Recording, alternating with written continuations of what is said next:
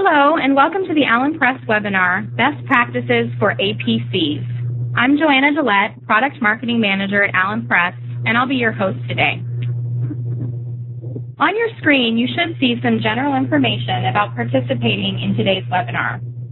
I'm going to go over a few of these items very quickly before we get started.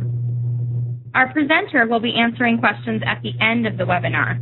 So if you do have questions, please use the chat function of WebEx to direct questions to the webinar host, which is me.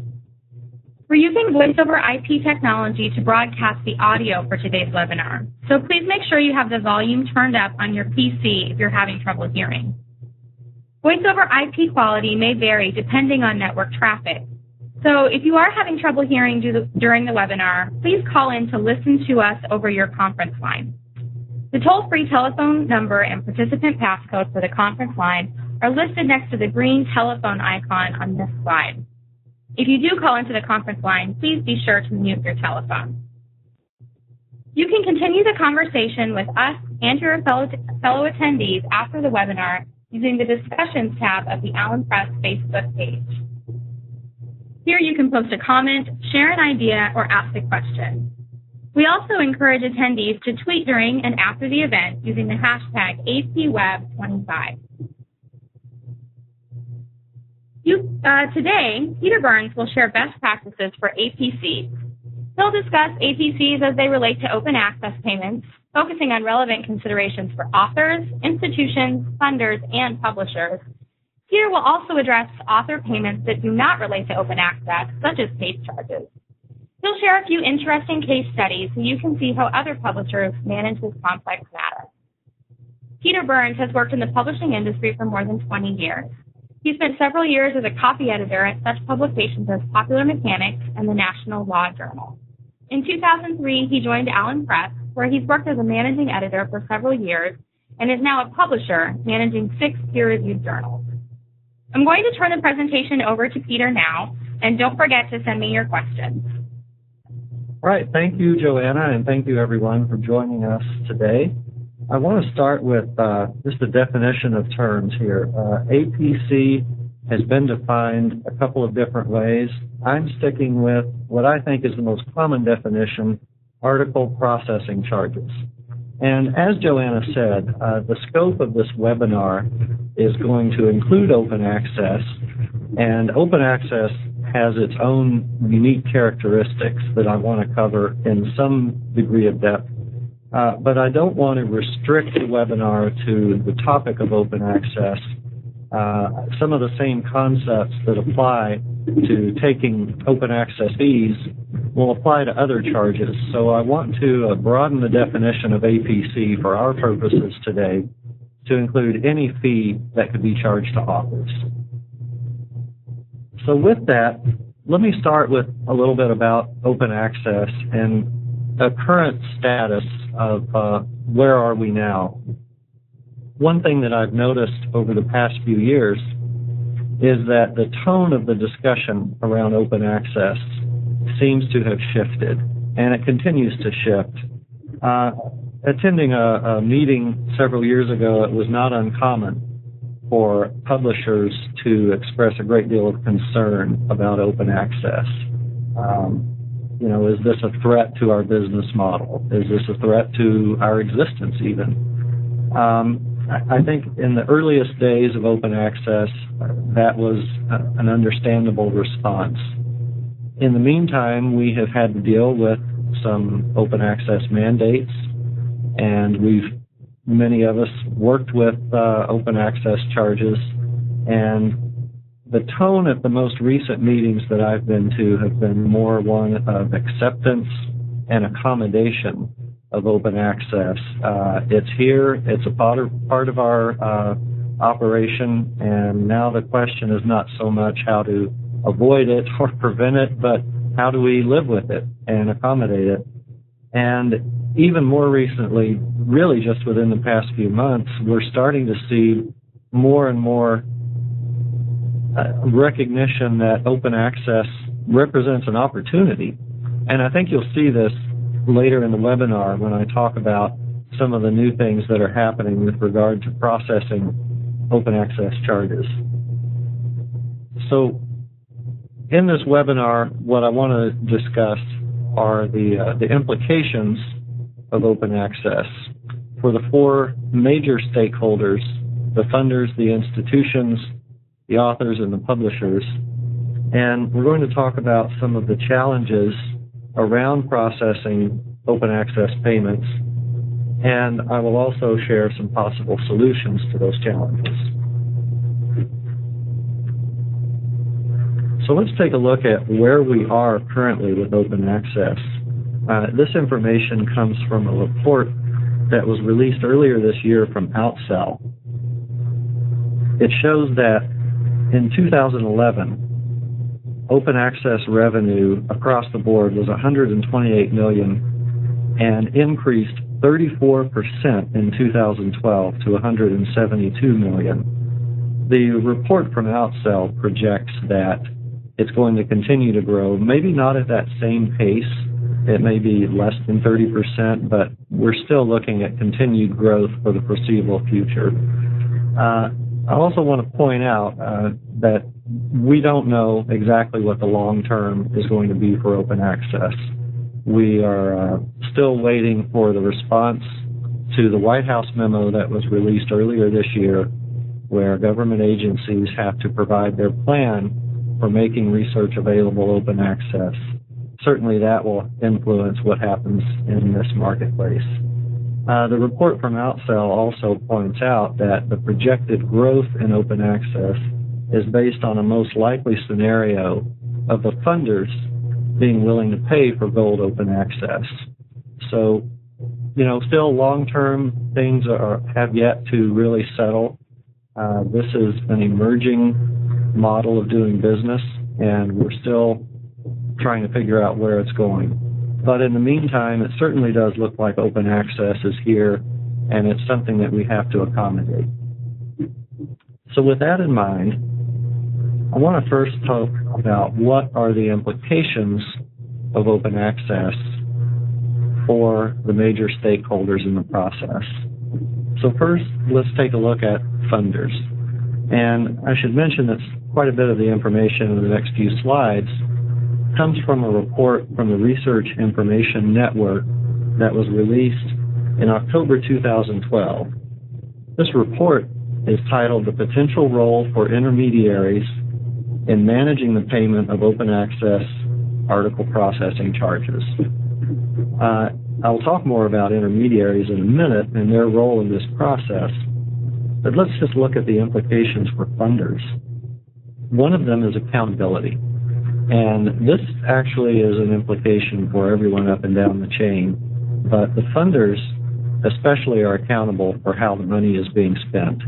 And not only does it mean that the authors and the institutions are accountable to the funders for how the grant money is spent, but also funders might be responsible to other parties. Keep in mind that funders could be both private and public, and so they have to assure the people who are providing the money that they're handing out that if an article needs to be published open access, that's exactly what's happening. Which leads us to the issue of compliance. Funders need to make sure that when they have paid an open access fee, that ultimately the article is being published and that it is open access and available. Another implication is split payments. We certainly have situations where multiple authors on a paper could be from different countries, could be subject to different laws, and could even have different funding sources. So all of that is a consideration. Now I want to mention that on that point, I spoke with Bill O'Brien of Copyright Clearance Center, which is one of the intermediaries I'll be talking about in a minute, but I asked Bill about that point. Are the split payments really a big issue? Copyright Clearance Center has been processing open access charges for a while now, and he said in his experience it's not as big a deal as you might think, because typically you have one corresponding author on a paper, and generally you follow the rules of that author's institution. And so far it doesn't sound like a huge issue. Still, I have to think as open access grows and as we see more funder mandates, this is something to watch.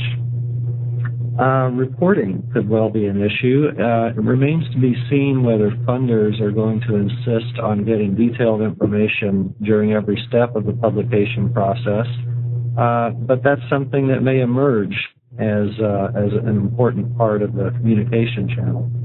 So reporting may well be an important implication. Optimized visibility and access, I think, is something that everyone involved in the publication process wants. We want to make sure not only the articles are published and are available, but that people can find them. And also metadata. I think librarians would certainly attest to the importance of metadata, as would the indexing and abstracting agencies. Anyone who's involved in curating, disseminating information wants to ensure that high-quality metadata is there from the beginning and that it's widely shared throughout the process. All of these have implications for open access.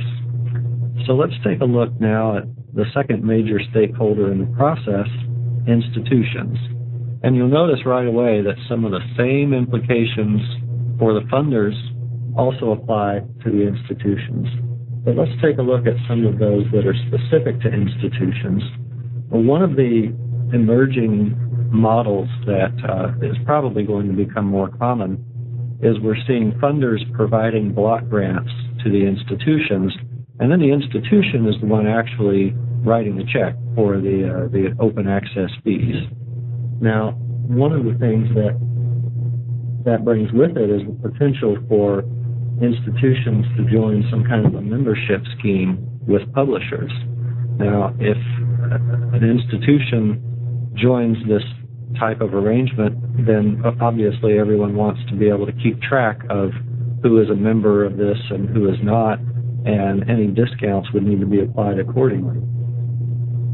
There's also authorization, which is an issue with institutions, and this is an example of what could happen if there's a poor authorization loop. An author submits an article, gets accepted, it's published open access, and then the institution hears about it for the first time when the invoice is issued. In order to avoid any such surprises, a lot of institutions are probably going to look at ways to make the publication process a little more formal and make sure that lines of communication are open from the beginning. So closing that authorization loop is something they're going to have an interest in doing. And, as I said, some of the same implications here are going to apply to institutions: split payments, reporting, optimized visibility, and the metadata. So now I want to look at the implications for the authors. And this is a little bit different. Obviously, a lot of the same conditions apply. But for authors, we particularly want to make sure that there's an awareness of the process, that authors are aware of where the funding is coming from, what the rules are, and what the costs for open access are. Authors will also need a straightforward process as much as possible, and I'll talk about that later, how publishers can integrate systems to try to make the process as streamlined as possible. Authors will also need access to information about their articles and about payment. Has it been received? Has the article been published? Is it available open access? Now let's look at implications here for the publishers, the fourth major stakeholder in the process. Integration, just alluded to. Publishers have seen for years elements of their publication process become more digitized, become more automatic. But these have been happening in some cases in isolation. Figures have become digitized, production process. Now peer review systems are common in electronic format. And now what we're seeing is payment systems that can integrate with those. So as all of these electronic production systems emerge and can be integrated together, that's going to streamline the process for everyone.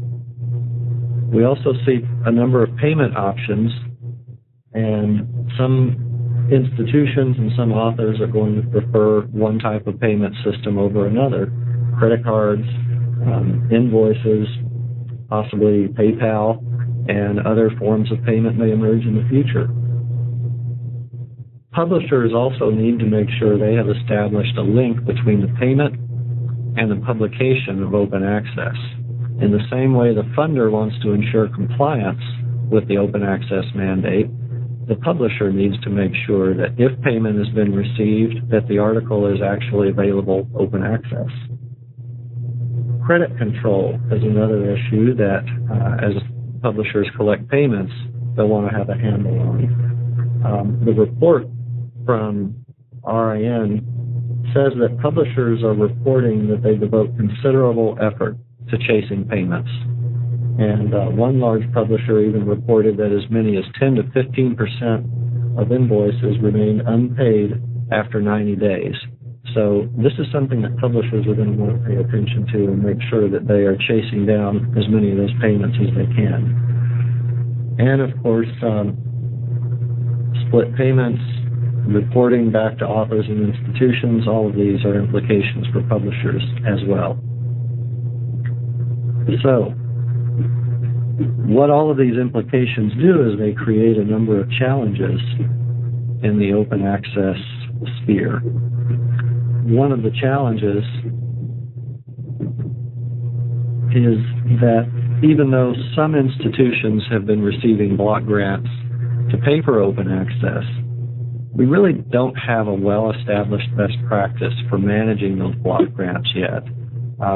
Institution by institution and funder by funder, everyone seems to be managing okay, but across the board, a clear best practice has yet to emerge. Another of the challenges, as mentioned before, are the accountability and the compliance issues. Accountability and compliance both go up and down the chain. Everyone wants to make sure that they are doing what they say they're going to do and what they need to do based on the funder mandates, and that when the article is published, that it's published open access and is available. And whatever process is being used, it needs to be easy on the authors and the institutions. Easy to understand, easy to implement. So among the challenges, and this is from my personal files, I work with a handful of journals here at Allen Press that charge page charges. And over the years, trying to collect those page charges, we've run into a number of different issues. So I'm not going to go down this list in great detail, but I just want to point out a couple of these.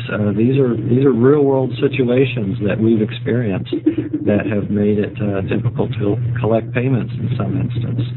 Member discounts is one example. Somebody says, well, wait, I'm entitled to a discount on my page charges. I'm a member. Well, someone has to verify if they're a member. Frequently, that's easy because Allen Press does manage the membership database for some of the societies we work with, and so we can quickly check. But what happens when you check and it turns out the person is not a member? Or maybe they were a member at the time of submission, but they let their membership lapse, and months later their article is now being published. Well, at what point during the process do they have to be a member to be eligible for their discount? These are the types of questions that are going to be a factor in this process. And then any number of other situations can arise where authors move from one institution to another. I saw an example of a very unusual situation earlier this year, but some institutions do merge and then the name of the institution changes and all the email addresses for everyone at that institution change. It sometimes makes it hard to follow up with people. So these are all things that have applied to me just in collecting page charges. And you see where collecting open access fees could be even more complicated than that. So what we have is a very complex environment here, but there are some possible solutions to these challenges. And again, some of this information is coming directly from the RIN report about the role of intermediaries in handling open access payments. So I want to talk about these for a minute. Copyright Clearance Center is a reproduction rights organization, and this is an example of how such a group can work with publishers and institutions to streamline the payment process. As just one example, Copyright Clearance Center recently announced an arrangement with Aries, producer of peer review systems, to integrate their operations. Now, I want to stress that this is not an exclusive arrangement. If you work with Copyright Clearance Center to process your payments, you can work with any other peer review system, and vice versa. But if you work with both Copyright Clearance and with Aries, those systems are going to be designed to work seamlessly together and streamline the process. It's possible we'll see more of that sort of partnering going on in the industry. Subscription agents are also another potential intermediary, and that makes sense because they're used to processing different types of payments. They're used to working with international currencies and doing the conversion themselves, and they certainly have contacts throughout the industry. So I spoke with Robert Shainvogel at EBSCO, who said that EBSCO is launching an APC processing service within the next few weeks. So what I said before about people seeing opportunity in the world of open access, there you go. Also, earlier this year, Sweats announced that it has launched an open access fee processing service. Other types of potential intermediaries are startups. Open Access Key is an example of that. Also, procurement organizations. There's one in the UK called JISC Collections, which announced earlier this year a pilot project working with Open Access Key. So we're seeing a number of intermediaries that are stepping into to this growing need for someone to be able to handle these very complex payments. So there are other possible solutions that can apply, and this is not quite so much from the payment processing aspect of things, but just in being able to track all of the information that's being passed around. Fundref is a service of Crossref, which is keeping track of more than 4,000 funding organizations. It was launched earlier this year, and much of the information that's included in Fundref is available for use now and can be incorporated with manuscript submission systems. So again, integration of systems is an important aspect of this. ORCID, which is a registry of unique researcher identifiers. I think the easiest way to understand ORCID is if you have two authors with the same name, but they're obviously two different people, you want a unique way of tracking those authors and what they publish and where their funding sources come from. So ORCID is an emerging new way to do that. And Chorus is a proposed clearinghouse of open access research. And this is one response to the White House memo from earlier this year. And I think some of the details still have to be worked out, but my understanding of how Chorus would work is that it would refer people to open access articles that are already residing on the publisher websites. So it avoids the need for a duplicative repository that's housed somewhere else. And by the end of this month, a proof of concept about Chorus is due to be released, so that's something to watch for. Pages is a Department of Energy effort that I think will work in a similar way to Chorus. It directs readers to the publisher site if the open access articles are available there. If not, it would direct them to an existing repository. Or if neither of those options are available, it would create a repository and would refer them to the site just for that purpose. So now that is actually in prototype mode and is up and running now. And it's possible that if Chorus is launched in the form that is expected, that Pages could coordinate with it. So that is a kind of a high-level view of how things stand in the open access sphere and why it can become so complicated trying to collect open access charges. But now I want to shift over to looking at some of the other types of author fees. And there are many.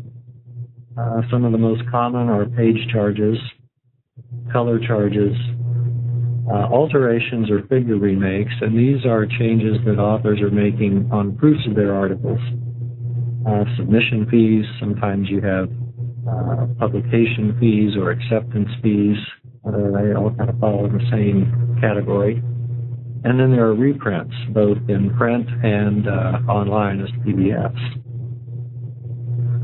So some journals are experimenting with different ways to use those fees, and they serve a number of different purposes. So let's talk about effective uses for these types of fees. And one, obviously, is to increase revenue and also to cover costs. So one thing you want to make sure of is that if you are using these fees to cover costs, that they're actually doing so. For example, if you're charging for color figures in print, it's worth stepping back for a minute to look at what are the costs of print. What is a 16-page black and white signature costing you?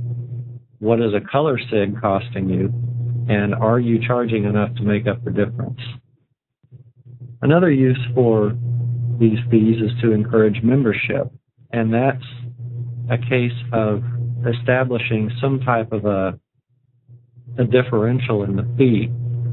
So perhaps you have page charges at one rate for non-members and at a discounted rate for members. Another effective use for these fees could be to influence author behavior. So I want to take a minute and just talk about how that can work.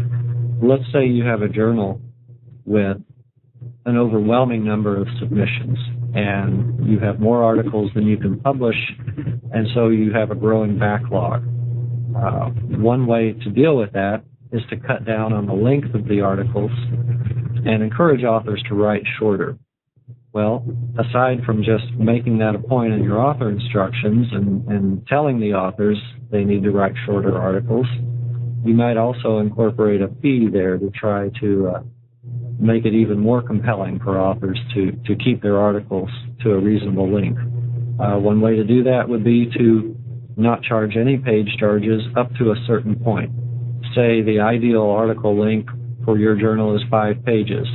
So you could charge nothing at all for the first 5 pages and then $50 a page for every page after that, or some variation on that model. Also encouraging authors to follow instructions, and if they do get carried away making a lot of changes on their proofs, some publishers and some journals do charge for that, and their explanation there is, well, we told you in the author instructions how to format your paper and what information needed to be there, and if you don't follow those guidelines, making a lot of changes later in the process can be disruptive to the production process and can slow down production of the journal. So we're going to impose a fee on that. So when it comes to streamlining APCs, there are a number of things that you can try to do to make this easy on everyone. When it's possible, try to get payment up front. Now, that's been a challenge for page charges because obviously before an article is typeset, you don't know how many pages you're going to have. I've heard of various formulas that are used to try to convert manuscript pages to typeset pages, but anyone who's used those formulas will tell you that it only takes a couple of figures or a couple of large tables to throw that formula off. It's very difficult to accurately estimate what the final charge is going to be. But there are other ways to charge authors for publication of their articles, And we'll talk about that in the case studies in just a minute. So when it's possible, if you can get payment up front, that streamlines it for everyone. Any system that you use should also have a plan for exceptions to the rule. It would be great if we could come up with a one-size-fits-all scheme and hold everyone to that, but it's very difficult. You saw a few slides back about the number of issues I've run into trying to collect page charges. For example, let's say an author asks for a waiver of page charges. Do you have a process in place for handling those? Are the publisher and the editor of the journal on the same page when it comes to how waivers are to be granted? It's worth talking about these things and establishing some clear process so that when it happens, you know how to deal with it. Also, it's worth considering working with intermediaries. There are a number of groups out there that are able to process payments for you, and that could be a great option. On the downside, it's going to cost some money, obviously, but on the plus side, maybe it frees your staff up to work on editorial concerns. And then integration with peer review. We just saw some examples where systems are being integrated to be more efficient and streamlined, so whenever that's possible, that's going to help. Some peer review systems, including some that Allen Press works with, have an e-commerce component so that they can take payments right through the system, and that speeds things up for everyone. So one more point I want to make about streamlining APCs is clear communication, and this is from the Allen Press file. We have, as I mentioned, some journals charge authors for corrections that they're making on proofs. This can include changes that result from queries by a copy editor. And an example of when this happens is if the authors didn't include all the relevant information and their references. Let's say they left out the dates or the page range, and the copy editor queries the author to provide that information. When the author provides that information, that's great. Now we can incorporate it in the article, but it means someone has to actually go into the article and make those changes and type that information in. And again, that has an effect on the production process. So in some cases, the author is getting charged for providing that information. However, we have run into information where the author thought because they were being prompted to provide the information that there wouldn't be a charge. Well, what we've done is add the statement in red to communication that goes to authors that says excessive alterations may include changes resulting from a copy editor's query. And hopefully that will clear up some of that confusion. But this is a recent change, and we haven't had a lot of feedback on it yet, so we'll see how it goes. And now I want to move on to a case study. And I want to thank Kerry Crofy with IOP Publishing, who spent some time on the phone with me, and he explained how this process worked for a group that he works with, the American Astronomical Society.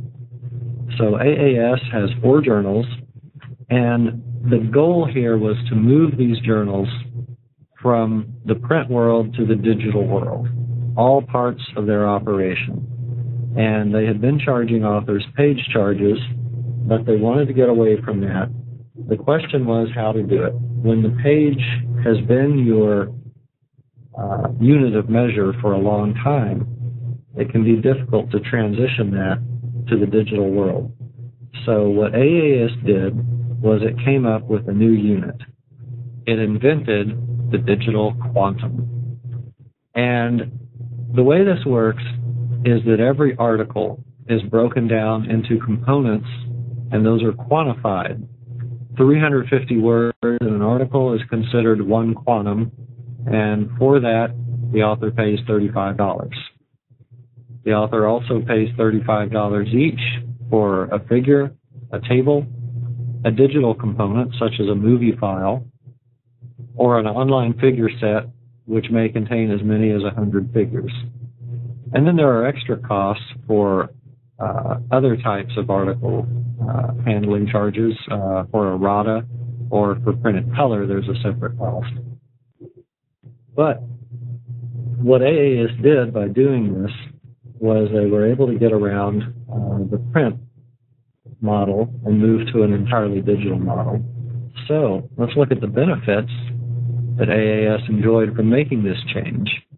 They effectively replaced the page, and the change was revenue neutral for the most part for AAS. Now, as Carrie explained to me, some authors in the old model had been publishing articles that had a lot of print pages, and maybe they were paying a little more than their fair share for those publications. Other authors had very few print pages, but a lot of online components, and so maybe they weren't paying as much as the average author. And this new process seems to have flattened that out, and everyone seems to be paying a fair rate. The authors haven't complained at all, and as Carrie explained to me, the authors who publish in these journals are very tech savvy, they're open to change, and they understood right away what happened here. Now, I should say that if you're thinking of implementing such a change with your journal and your society, it might be worth doing a quick survey or even a focus group, maybe at your annual meeting. Just test the waters and compare the proposed change with what you've been doing. See if this is something that your authors would accept.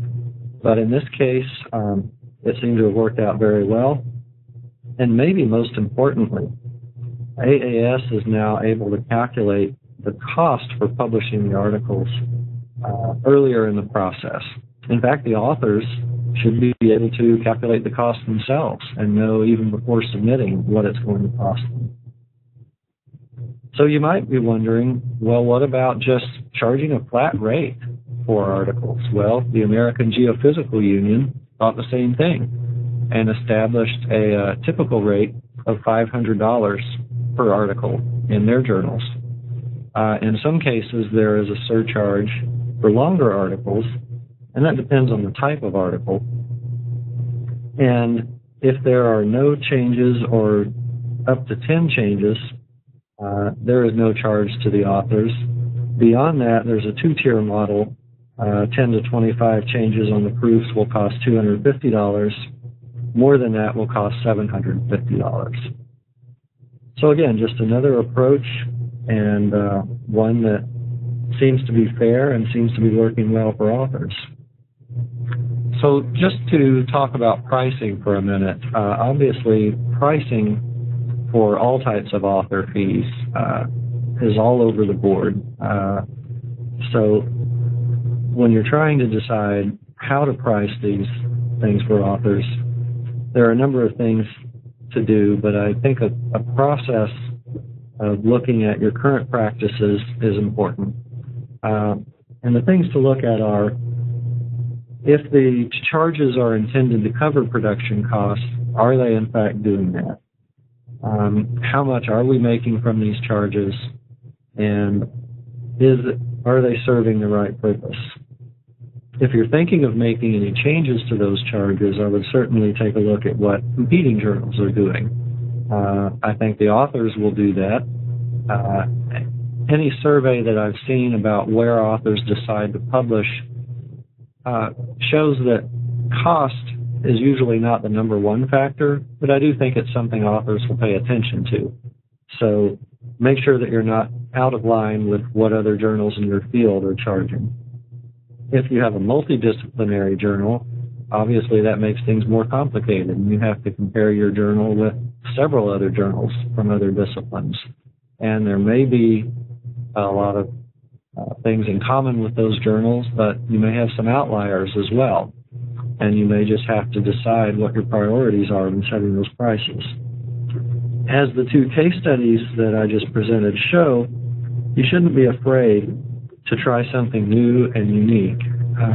I would accompany any change in your current model with some type of clear communication and information that the members of your society and your authors will understand.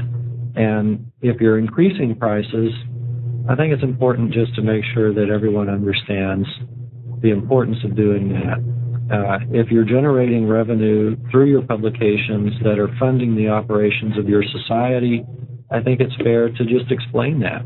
And you may even pitch it to the authors of your journal as, we have the choice of raising member dues or of raising publication costs.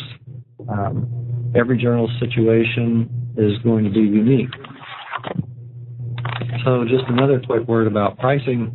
I took a look at the 20 or so journals published here at Allen Press, and there's quite a range.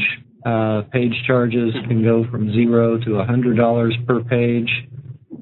Open access fees can go to as high as $4,000, and on and on. Now, all of these, there could be a price differential, like I mentioned earlier. So in some cases, the zero fee may apply to someone who's a member of the society, or some journals just don't charge those fees. For example, there's a journal I work with that prints all color. So yes, there is a cost to printing color, but they don't pass that cost along to the authors, so they don't charge for color. Other journals typically print black and white, but if the author wants color, they could be charged up to $1,000 for that. So yes, the pricing is all over the board. Again, you have to find what works best for your journal. So the takeaways from all of this, I would say they boil down to identify all of the stakeholders and their needs, simplify your systems as much as you possibly can, do what works for your journal, and when possible, use author fees strategically to benefit your journal. We have a link to some of the resources that I used in this webinar, and there were several others, but I think these are the ones that have the details that would be most helpful, including the 2 case reports. And at this point, I want to turn it over to Joanna and your questions. Great. Thank you, Peter. There were quite a few questions that were chatted in during the presentation, and of course, you are welcome to continue to send me your questions as we go through the Q&A here. So, Peter, the first question that we had is the first couple of questions are really back to talking about open access and specifically kind of how open access revenue works. So the first was, which organizations are the recipients of open access revenue? Are publishers making money off of open access? Yes. What some publishers are finding is that open access can actually represent a new revenue stream in some cases. But I want to reiterate what I said earlier. We're not sure about the long term here. And something to keep in mind is that if a journal makes the bulk of its revenues on subscriptions, that open access has potential to undermine that. If you consider that at a certain point, if a journal becomes predominantly open access, imagine if you're a librarian and you have to consider whether or not you're going to renew your subscription to that journal. At some point, you're going to say to yourself, well, more than half of this journal is open access, so why am I paying for less than half of this content? That's what I mean by the long-term implications still have some shaking out to do. The other aspect of open access publication that I really didn't get into very much, the mandates usually come with an embargo period.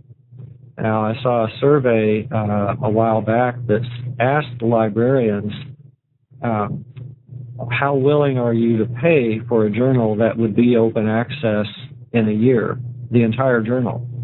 And a lot of librarians said, yeah, they would continue to pay for a journal that was going to be open access in a year, but if it went any below that, they would be a little more reluctant to pay for those journals. So at this point, with the stage where we are in open access, it can represent additional revenue, but long term, I think we're all waiting to see how this works out. Right, and can you just clarify for us, Peter, the revenue that we're talking about comes from either an author or a funding agency actually paying for the article to be open access. And that's what that revenue consists of, correct? That's exactly right. So the article gets accepted, and the author typically is going to get an invoice for the open access publication. Now, whether the author is actually the person ultimately paying that cost is usually not the way this works. Usually the money is coming from an institution or a funding agency. Right, okay. So I'll just stick with, we've got a couple more questions coming in on open access, so we'll kind of stay on this topic for a minute. How should publishers go about deciding what their open access fees could be? Obviously, there's a concern about the loss of subscription revenue, and what are best practices for kind of replacing that with open access revenue? Sure. I think there are two main things you want to look at here. One is what other journals in your field are doing. If you work in a field where other journals are charging $1,000 per article for open access, if you want to try charging $3,000 per article, that might be a tough sell, and you might start losing some papers because of that. But another thing to look at is, where is your revenue coming from, and what would happen? I mean, carry the current situation through and look a few years down the road. What if your journal did become mostly open access and you did start to lose those subscriptions? One way to do this is to look at the number of articles you publish per year on average, and how much would you have to charge for each of those articles in order to make up a total loss of not only subscription revenue, but any other aggregation or licensing revenue. And if all of your subscription and aggregation revenue went away, you would have to make up for that somehow, mostly through open access fees. And I think that's one way to explain why in some cases the fees are as high as they seem to be. But another thing to keep in mind is that it varies by discipline. So did I say there were two main things to keep in mind? I guess there are at least three main things to keep in mind, and probably some others I'm forgetting. But it does vary by discipline. I've seen a report that says that the open access fees are going to be higher in the biomedical journals, particularly those with higher impact factors. So a number of things to keep in mind there. Do you have any other tips for publishers who've never used any type of APCs, what they need to do to get started in terms of communicating with authors, in addition to kind of setting the pricing? Sure. I think, first of all, take a really close look at your financial situation. Why are you considering introducing such fees? If you're having trouble with your revenue flow, are there other channels that you could be looking at that could raise revenue? Are you charging enough for subscriptions, for example? If you look at your production costs and your revenues and you determine that you really need to start charging, I would also look at other goals you have in mind. I mentioned the journals that have backlogs and they're trying to get authors to write shorter. Is there a way to tie these fees in to some other strategic part of your operation that you're trying to achieve? And if all of that works out and you come up with a plan, bring the authors and certainly all the other stakeholders of the journal into the conversation and make sure they understand why the fees are being introduced and how the journal and or society will benefit from that. Sometimes societies have to raise their membership dues. Sometimes journals have to increase their subscription fees. I think people understand that, but they at least deserve some type of explanation. One more question about open access. Typically, when an author pays open access fees, do they retain the copyright for their article, or does that vary? It does vary, and that's an excellent question. You could probably do another webinar on that. What we're seeing in a lot of cases is when an article is published open access, the copyright issue is a little different. Either the author retains the total copyright on the article, or it's published under some type of Creative Commons license, or the journal may retain the copyright, as most journals do, but the author will also have more rights regarding reuse of the article. And one thing to keep in mind is the difference here between any commercial reuse of an article and any nonprofit or educational reuse. And this is a topic of debate in the scholarly publishing community, and it's something that you can refer to any number of sources to get a variety of opinions on this. I would certainly recommend following the Scholarly Kitchen. The chefs in the kitchen write about this issue periodically, and I think it's something that, like a lot of things that apply to open access, we just haven't seen a clear best practice emerge yet. Great, thanks, Peter. So let's kind of move on and talk a little bit about some of the APCs that are not necessarily related to open access. First, we wanted just a clarification of submission fees versus publication fees. When we talk about submission fees, are we talking about, when the paper's submitted, it's not necessarily guaranteed publication? Exactly, and I've heard a very good justification for that type of fee.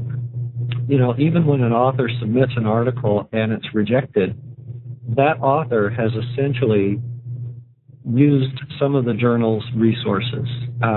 Somebody had to review the paper, an editor or an associate editor has had to devote some time to the paper. So I think it's fair to say that even the rejected papers are using up some of the journal's resources, so it's fair to, in some cases, charge those authors.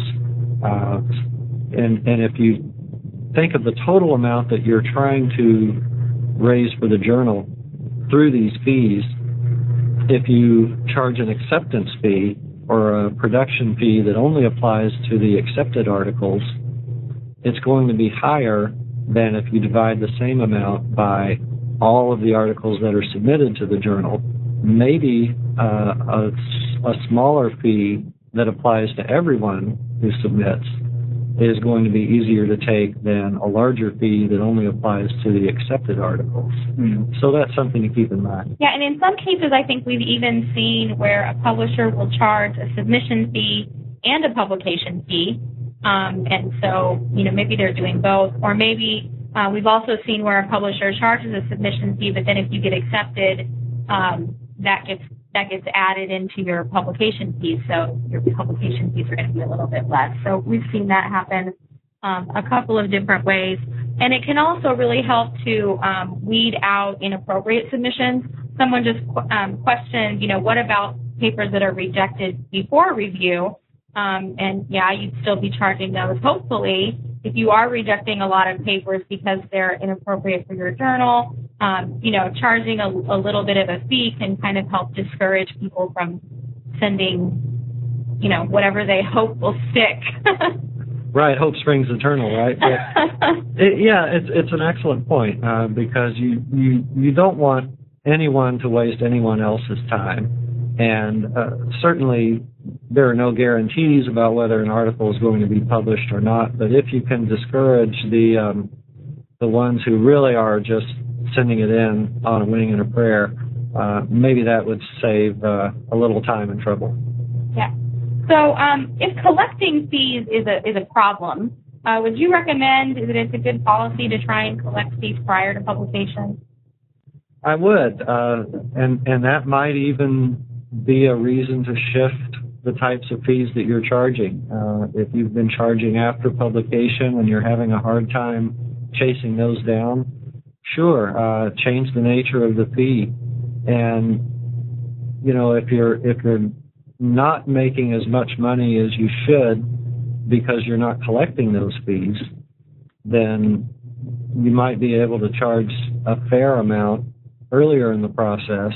But if you can collect 100% of those, even if it's less than you would ideally be charging at the end of the process, you're going to come out ahead in most cases. So yes, if you can charge earlier in the process, I think that's better for everyone. And keep in mind that whether you're using some type of intermediary or you're managing those invoices yourself, there is a cost every time you send out an invoice. And if you're following up with somebody 3, 4, 5 times, someone has to be involved in that. Here at Allen Press, we work with a number of journals, and we handle the author billing for them. And that's one of the things we try to keep in mind is how much staff time and how many resources are we devoting to, in some cases, trying to capture a small amount of revenue. So anytime you can shift that to earlier in the process, you're going to come out ahead. So on that note, we did have a couple of people post questions about services that Allen Press offers to help deal with author payments. If you're using AllenTrack or PureTrack, there is, as Peter mentioned, e-commerce capability in those systems. So if that's something that you'd be interested in turning on, you can certainly contact your account manager or your business development director to talk about that. And then we do also have author billing services that are more of a manual sort of after publication type fee. So it looks like that is all the questions that we have for today. Really great discussion. I appreciate everybody's participation. So I want to thank Peter and all of our attendees. I hope that you all enjoyed the presentation and that you're taking away some ideas for how you might streamline your own policies and procedures as they regard APCs. We will be sending out a brief survey that will include links to both the slides and a video recording of today's session. So please do take a few minutes to complete the survey. We're always looking for feedback on how we can improve future webinars and suggestions for future topics. And of course, don't forget, you can continue the conversation on Facebook and Twitter. The Twitter hashtag again is APWeb25. That concludes our session for today. Thanks very much for attending.